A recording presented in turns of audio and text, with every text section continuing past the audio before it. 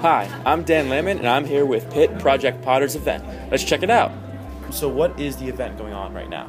So the event going on right now is a Harry Potter musical Pajama Party. So this is a musical that was made by some college students a couple years ago, and it's something that a lot of Harry Potter fans have seen, and if you haven't, you should definitely watch. So this is just our first meeting. It's a social event just to get together and meet the new people.